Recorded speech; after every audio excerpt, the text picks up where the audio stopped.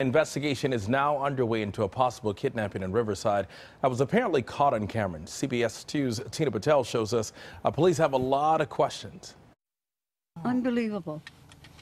That is so sad. Helga Walston was horrified when she heard about a possible kidnapping right in front of the apartment complex where she lives.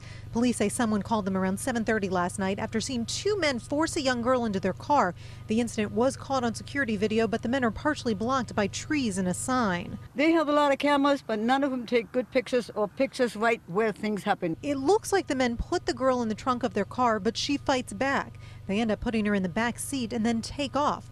Police say the video is concerning and they are investigating, but they're not sure if the girl is in danger. We don't have any parents, any loved ones, any guardians reporting their daughter as a missing person or a runaway juvenile or even possibly kidnapped. The girl appeared to be between 10 and 15 years old. She was wearing a red or pink tankini swimsuit.